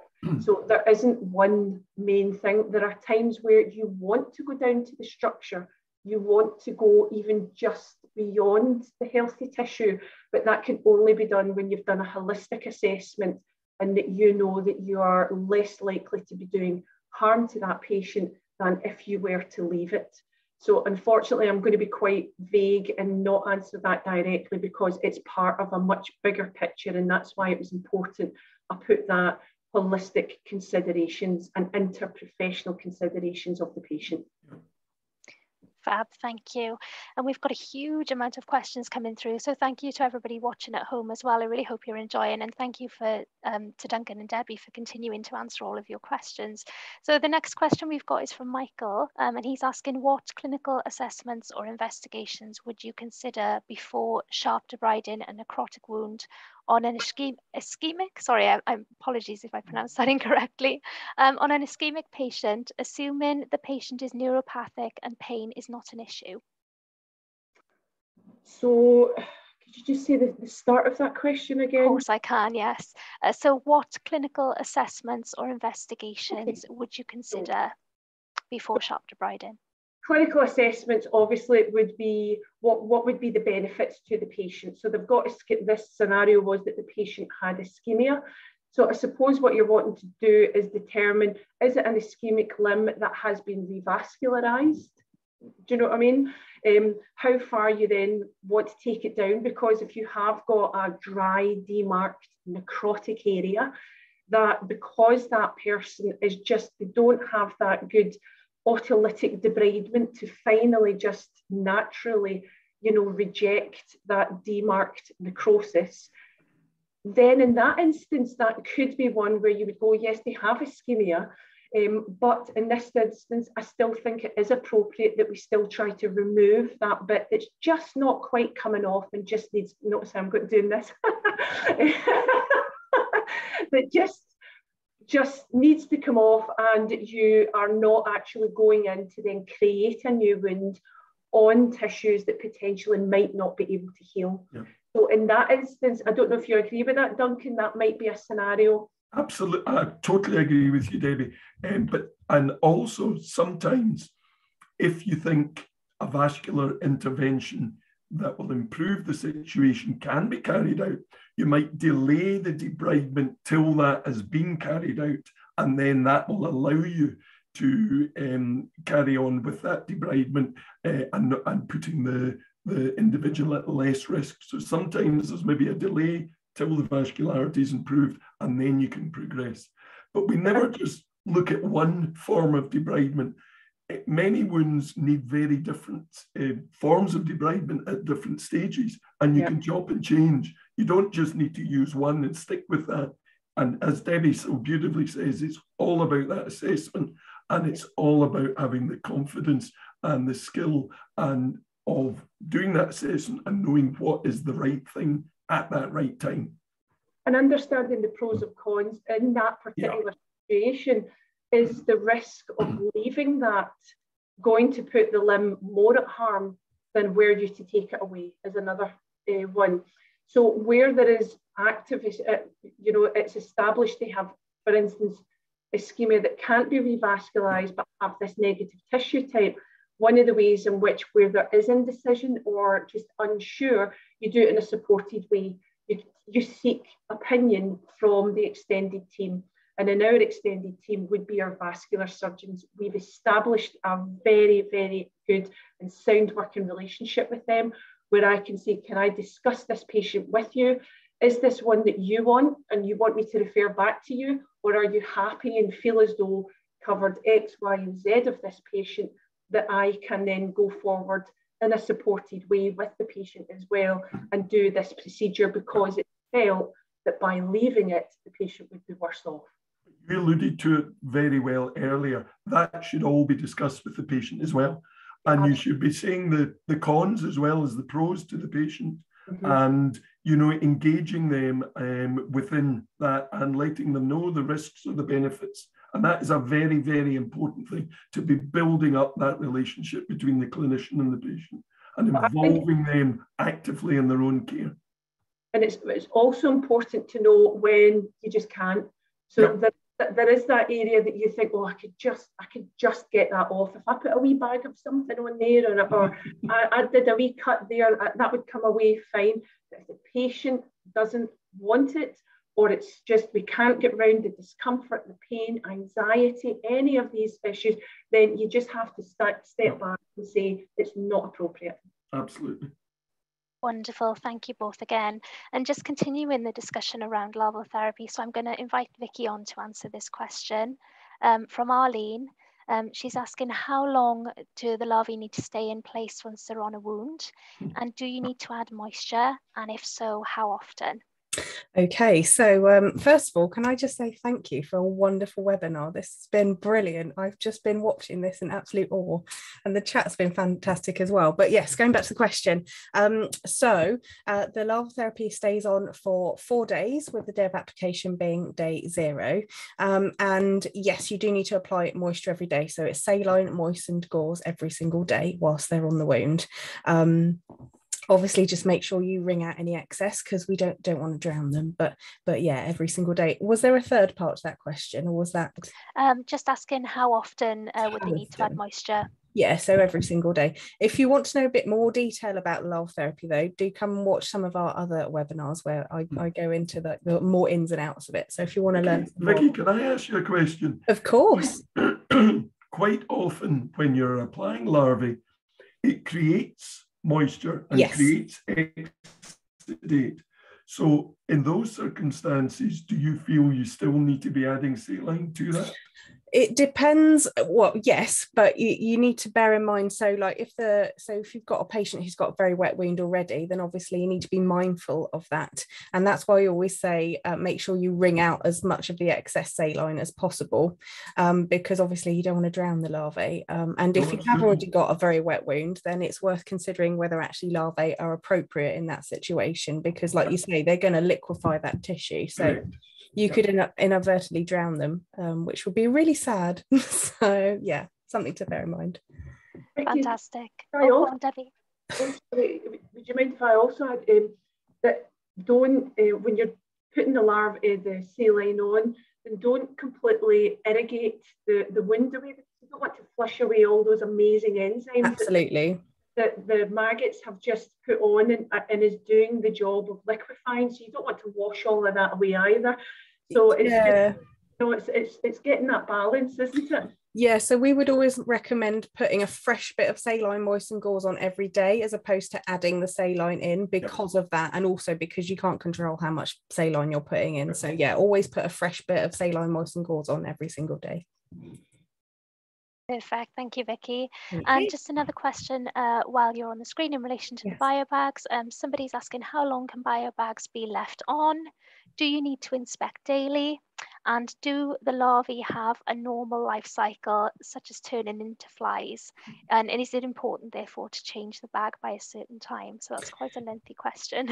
Yeah, so a bit similar to the last one. So yes, you do need to inspect them every day. They're on for 4 days, with the day of application being day 0. So kind of 5 days, 96 hours.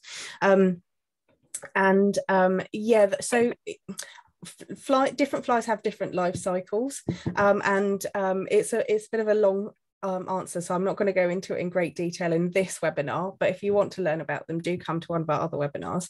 But long story short, when you take them off on the day 4, there's a big buffer between them when they would have pupated and turned into flies to them becoming flies. So it's not an urgent thing to get them off on day 4. You would have plenty of time before they became flies.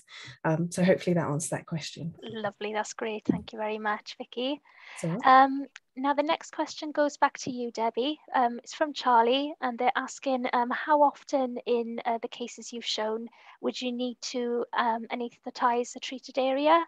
And are there any considerations that they'd need to take into account to decide whether to provide anaesthesia prior to treatment? So for all of the patients that I used as case studies, including the Versajet and including amputation of digits and all of that kind of stuff, none of them required any anaesthetic at all, because of the devastating effect that diabetes has on the neurological system. And all of these patients were profoundly neuropathic. So the lady who amputated her toes through podiatric sharp debridement sat and watched me do it with great pleasure, believe it or not, because she was so delighted to lose those gangrenous toes. She didn't want them on her anymore, and I didn't require any anaesthetic at all. So, and that was even cutting through phalanx through bone, and she couldn't feel anything. So every case that I had, and same as the chap who had the burn injury and amputated his toe, again, no anaesthetic required. So it's rare for me to require anaesthesia. Yeah, so it's just the nature of our patients with these foot ulcerations. Oh, thank you for your honesty with that question. And just to follow on with the cases you've presented, so somebody else has asked regarding the patient that had the visible flexor tendons. Yeah. How was that wound closed in the end? Was it negative pressure therapy or VAC that you used? So no, we didn't actually. That was I've even forgotten the name of it. It was Kerabit. You remember? I don't even know if Kerabit's about anymore, but we used Kerabit with her. So basically, it's kind of like a plastic bag where you put the patient's limb in the plastic bag, and it creates a warm, moist environment. It's almost like a kind of tropical environment within the boot itself. The reason why we used that is because we didn't want anything on top of those tendons. Didn't want anything touching those tendons at all, because we wanted them to, we didn't want any dressings touching it. We certainly didn't want just anything to cause any harm to them. We wanted to try and keep them as functional as we could. So that's why specifically we chose the Kerabit, and it worked really well with her. So it helped also not only with the moist wound healing environment, but it helped after the larvae to keep the wound bed nice and clean and granulated. Wonderful, thank you. And another question just regarding your cases, Debbie. So Jean is asking, is microsurgery alone sufficient to resolve a wound that's also infected? Yes, it can be. So as long as if you get really good antimicrobial management through oral therapy, again, which can be influenced by patients' vascularity, then yes, through regular microdebridement, you can not only physically remove bacterial burden from the removal of the tissue itself, but obviously with effective oral therapy, or where required intravenous therapy, then you have got the toolkit, as Duncan had put it, a really good toolkit to try and manage that, you know, in an effective way. Perfect, thank you. And a question for all three of you. So we've had a number of viewers asking similar questions actually regarding this. Are there any qualifications in this particular field of wound management for diabetic feet? And also, are there any learning sort of qualifications they can do for larval therapy as well? Oh, can I answer the of course first you can, yes. By reading a paragraph from the document. In the UK, clinicians providing diabetic foot care, from basic screening through to histolic management of diabetic foot complications, have attained their professional skills in a range of ways. There are no standardized route by which theoretical and clinical skills needed to provide safe and efficient diabetic foot care can be obtained. Current workforces still require a structured approach to detailing professional capabilities in the delivery of diabetic foot care. Now, there are certain modules like that we can do, but there isn't a structured pathway to gain all these skills and capabilities. So the document isn't steering you towards where you can get these skills. It is telling you the skills that you require, and how you obtain those can be through mentoring, can be through some courses, can be through all different avenues. Carrie, you can come at that from an educational side, Debbie. Perfect. I'd just like to say that at Glasgow Caledonian University, I'm module leader for an MSc level module called the Lower Limb and Foot and Diabetes Evaluation at Risk. So if any of you are interested in doing an MSc level accredited module in the lower limb and foot and diabetes, then it's available at our university. It can be done singularly, or you can do it as part of an MSc in diabetes care and management for the full MSc programme. But just as Duncan is saying, is that that doesn't then guarantee you that specialist post. However, in NHS Scotland, particularly where I work in NHS Lanarkshire, any diabetes posts generally are advertised looking for applicants who are studying at MSc level. Yeah. So if that's where you wanted to go, then GCU, it's a lovely module for you all if any of you were interested. And I presume there are similar modules around different aspects of the country. What I was trying to allude to, there isn't one singular one, but obviously maybe in Scotland, that is the one where that is the go-to. But I know we've got people from Ireland, from England and Wales on this webinar. It's not a professional qualification, it's an academic qualification. Correct. It doesn't guarantee you that post, but certainly employers are looking at you to be studying at that level. Mainly. Wonderful. Thank you both for answering that one. And just to follow on, so with the discussion around universities, Caroline is asking, can the framework be used in universities, or does it have to be self-assessment only? No, it can be used in the framework, and as alluded to in the framework, we would put it as learning outcomes, you know. So when you achieve your accreditation for them, you are achieving specific learning outcomes, which generally are aligned to the outcomes of the competency framework. The only thing is, in terms of debridement and all of that, we don't have like a debridement qualification or anything, but certainly in the overall learning about the specialism pertained to the lower limb, we do follow those specific parts of the lower limb and foot and diabetes. Wonderful, thank you. So Vicky, a few more questions for you now just regarding larval therapy. So Mareem is asking, is larval therapy safe for all, or are there any possible allergy sort of reactions that clinicians would need to be aware of? Okay, so there are a few contraindications. With regards to allergies, if you've got a patient who's allergic to green bottle fly or their larvae, or if they're allergic to polyvinyl alcohol foam or polystyrene rather, then those are the three things that we need to just be checking for allergy wise. Like I said, there's not many contraindications, but things to be aware of are things like if you've got a patient who's high risk of bleeding, so if they're on warfarin, heparin, and they're not within their therapeutic range, or if they've got a major blood vessel involved and you suspect it to be necrotic, then you should be being cautious around those as well. They're the main ones probably to consider, certainly in this situation.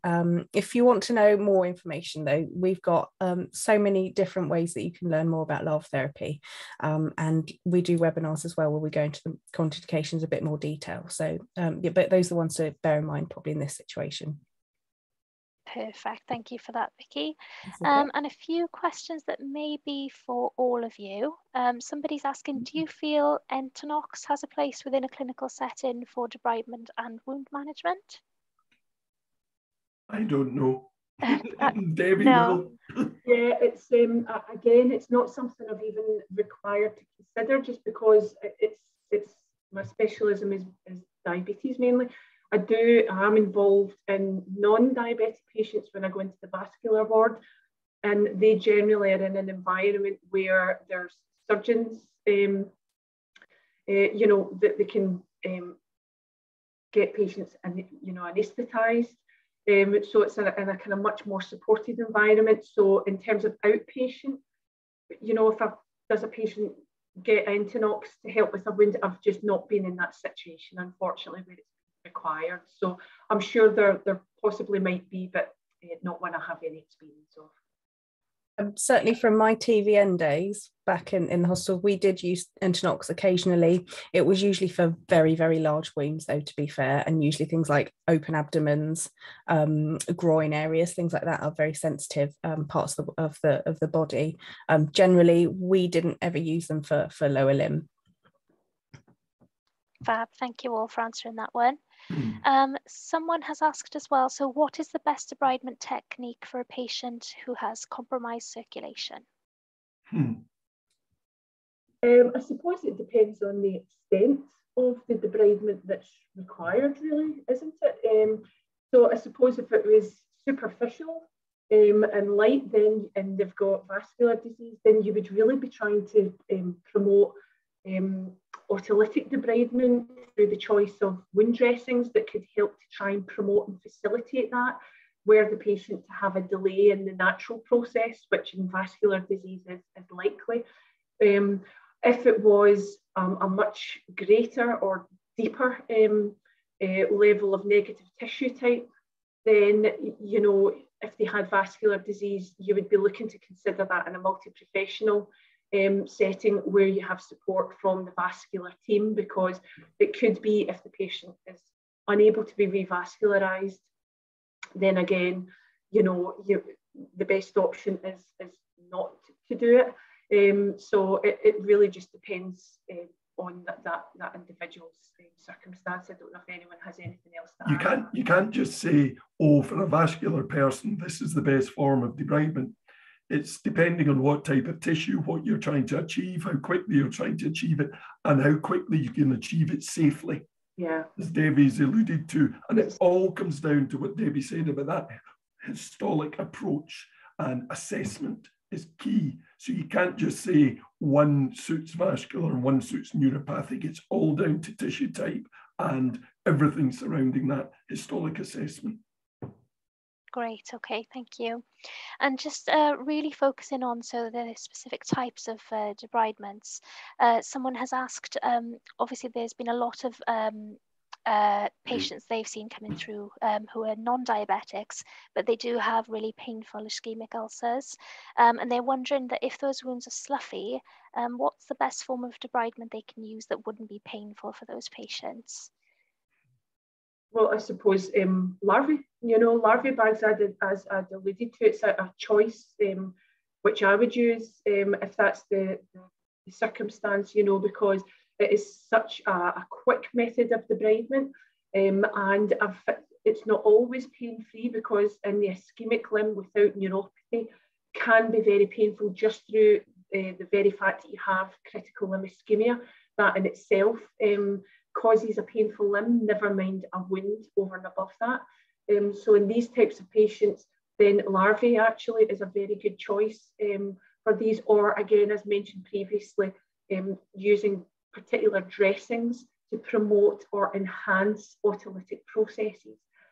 So I would probably favour those two over any form of sharp or hydrosurgical, or and if at that point you're looking into surgical, then you're looking for something much more radical than a localised debridement, unfortunately. Yeah, brilliant. Thank you for answering that, Debbie. And Tashif is asking, when should autolytical debridement be carried out? They've said automatical, but I think they mean autolytic debridement. So that's obviously your body's natural process. So where you to see autolytics, it will naturally happen. And if the healing process is normal, so you go through that normal phase of wound healing from, you know, hemostasis to inflammation, through to proliferation, then that autolytic debridement process will happen naturally. And you will see that when you take the dressing off, where there to be any slough, that it is loose and can come away itself, or a hardened cap will come away, or even a toe, a mummified toe, will very quickly start to wobble at the base. And each time you take the dressing off, finally the toe or the digit or whatever will just come away itself. So where you see that process happening, then it's happening, you know. So you wouldn't want to try and interrupt that process, because that is happening naturally. If there is delay or disorder, or there are signs of infection forming, and you suspect that there may be trapping of pus, or, you know, any sinuses or anything like that, that's where you would then interrupt that process and try and do something more radical and more quick to try and remove bacterial burden and establish what's going on underneath. Amazing, thank you. And Robert has asked as well, so focusing on the patient that you mentioned that had dialysis, Robert has asked, so there's a push for more services to provide care for dialysis patients, and do you have any words of wisdom for debridement on patients that are currently undergoing dialysis? Yeah, so I'm very lucky where I work. So within NHS Lanarkshire, I work in a hospital, the acute hospital site that's the vascular central area. But there's another acute hospital site in our area, which is Monkland Hospital, and it's our renal unit. So whenever I have any patients that are in dialysis and they have a foot wound, I'm able to inform my colleagues over at the dialysis unit. And they are actually able to see the patients when they are over there. So again, the decision making, this is a very, very vulnerable and risky patient group. So the decisions for how radical a treatment or debridement method is used, that decision making is done in an MDT environment, considering that individual patient's needs. And then when the patient then can come over to my site, which is where they are living, and therefore why they still see me, I can then be part of that. So our decisions for our patients with who are on dialysis is done in a multidisciplinary team way. Perfect. Thank you very much for answering that one. And there's been a lot of compliments coming through in the questions just about the VersaJet machine that you used to debride a particular case, Debbie. Everybody said how impressive that was. But Fenella in particular has asked what was used to offload the plantar for the patient. So was that the patient that, oh yes, of course, so it was the one with the plantar and the digital amputation. That's the one, yeah. It was an air cast boot I used for her. So the diabetic walker, which has a very exaggerated rocker sole to it. And the reason why we chose that, normally for a forefoot, we could go for a forefoot heel walker, but because she had ulceration going down into the plantar fascia, the heel walker would have actually had a kind of edge partially across where her ulceration was. So we used an air cast diabetic walker so that we immobilized our ankle. We were able to put her under compression for the lower leg and had a very good rocker sole. And we also put in a total contact insole with a cutout along where the actual ulceration site was. So that's the method that we used, and it worked really well. Oh, brilliant. Thank you for clarifying that. And Sean is asking as well, do you use slipper casts at all? Yes, yeah. We generally, we do. We use we work hand in hand. We don't do them as podiatrists, but no podiatrists out there do them. But again, we've got a really great MDT team, so we work very closely with our orthotist colleagues. So it's our orthotist colleagues that jointly will review our patients, and they'll do slipper casts, or we call them below knee total contact casts. So we'll do a plaster cast right to below the knee, and then we'll bivalve it. So we'll cut the front shelf of the boot away so that we can then remove it and change the dressings however frequently they are required. So we use slipper casts, like shoe casts, but we also use below knee casts as well. Brilliant, thank you very much. And just to end then, so I can see the last couple of questions we've received would be for you, Vicky. So we're ending with some larvae questions. Mike is asking, do larvae help break down biofilms? Yes, they do. They love a good biofilm, and very, very, very effective. We've got some really good research to show how they break down Staphylococcus and MRSA biofilms. So yeah, if you want to learn more about that, then do come along to one of our other webinars, but they break them down in as quickly as 24 hours. So yeah, very effective, and they'll keep them gone as well. They won't let them grow back again whilst they're on the wound. Wonderful, thank you. And just going back to the question you answered earlier about the moisture, Wayne is asking, does the saline moistened gauze, does it go under the larvae or does it go on top of the biobag? So it goes on top of the bag. So you put the bag directly on the wound, make sure it's got good contact with the wound bed, then your saline moistened gauze, and then some simple padding and bandage or tape. Wonderful. Thank you very much. And as far as I can see, that's it for the questions. So thank you so much for answering all of those. I know there were a lot of questions to get through, but you provided some absolutely amazing answers. And I hope everybody at home enjoyed listening to those questions as well. And thank you for inputting those questions to us all as well. So bear with me, apologies. Let's get the screen to work for you. So I hope you all enjoyed this evening. But of course, as Vicky's mentioned, we do host BioMonde live webinars every week. We host them every Thursday. And the next one we've got coming up is for prescription initiators, and that's going to be next Thursday for you all. So please do feel free to register. We'd love to see you there. But of course, if you do have any questions after tonight's webinar, we are always available for you to contact. You can call our clinical helpline, that is manned 24/7. We also have a website for you, which we've recently relaunched. We've got a brand new BioMonde website with lots of new training resources available for you. And also you can, of course, email us. Just feel free to email our clinical help desk. And again, we'll get back to any queries that you may have. And of course, we are also on social media as well. So do have a look at those. Feel free to follow us or pop us a like or a comment. We'd absolutely love to hear from you.